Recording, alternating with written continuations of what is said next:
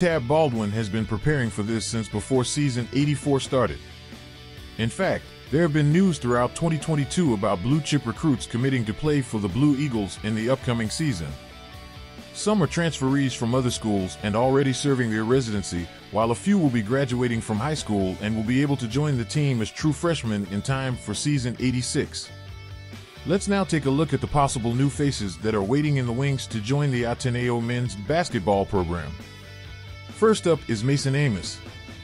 Last April 25th, it was announced that the Blue Eagles have secured the commitment of the Australian big man.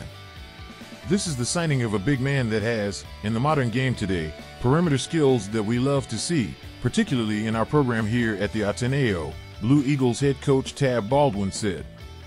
Mason gives us that inside and outside presence. He's a big, strong player. He's an aggressive player, as many Australians are. We love that quality about him.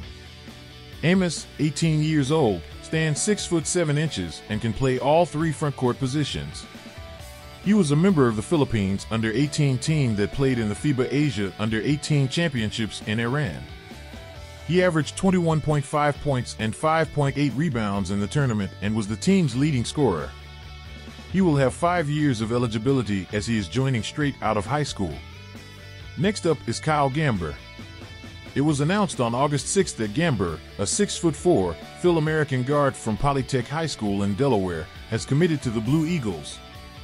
Coach Tab Baldwin had this to say about Gamber: Kyle is very much an all-purpose guard. He's a big guard.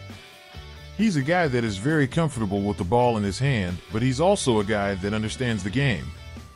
He's got great court vision, knows how to pass the ball, and an excellent shooter.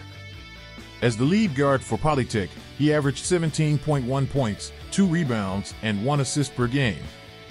He also participated in the last FIBA Asia under-18 championships, where he averaged 6.8 points and 3.2 rebounds per game.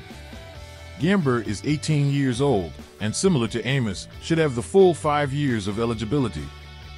Other fresh from high school recruits being mentioned include Lebron Nieto of the Ateneo Blue Eagles, Rafi Salas, and Michael Asaro from Sacred Heart School Ateneo de Cebu. Aside from high school recruits, there are also several players currently either serving their residency as transferees from other schools or redshirting during their freshman year. These include Joseph Obasa, Albert Opinia Jr., Jared Brown, and Andrew Bongo. Among the four, Joseph Obasa seems to have the inside track, as the 6'10" center from Nigeria will be the team's next foreign student athlete, replacing former UAAP MVP Angelo Kwame. He will provide the much-needed interior presence vacated by Kwame. He was part of the Blue Eagles lineup in the World University Basketball Series that was played in Japan and showed a lot of potential, both on offense and defense. Obasa is 21 years old and has 2 years of eligibility remaining. J.R. Opinia, Andrew Bongo, and Jared Brown all play the guard positions. So that should somehow cushion the impact of the departures of Ildefonso and Andrade. One other possible recruit who could prove to be a game-changer for the Ateneo Blue Eagles is 6'6" forward Lebron Lopez.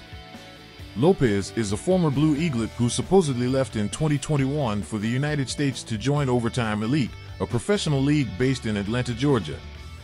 The league aims to provide an alternative pathway for talented teenagers to become professional athletes. Unfortunately for Lopez, he encountered problems in securing his U.S. visa and was unable to join the league. His amateur status is now uncertain, and he will have to wait and see if the UAAP board allows him to play next season.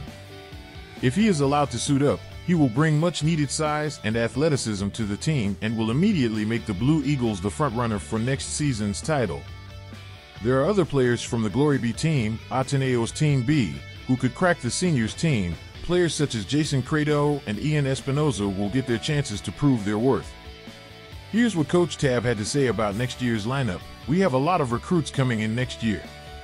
In our program, we don't play around with the truth, and the truth is, if you want to be a Blue Eagle next year, you have to fight for your spot. According to team manager Epoch Kempo, it's a cutthroat competition among the players in the Blue Eagles' 28-man pool to land these open slots. So despite losing 6 key players from the season 85 championship team, the Blue Eagles should be primed for another strong title run come season 86 with the arrival of these blue-chip recruits.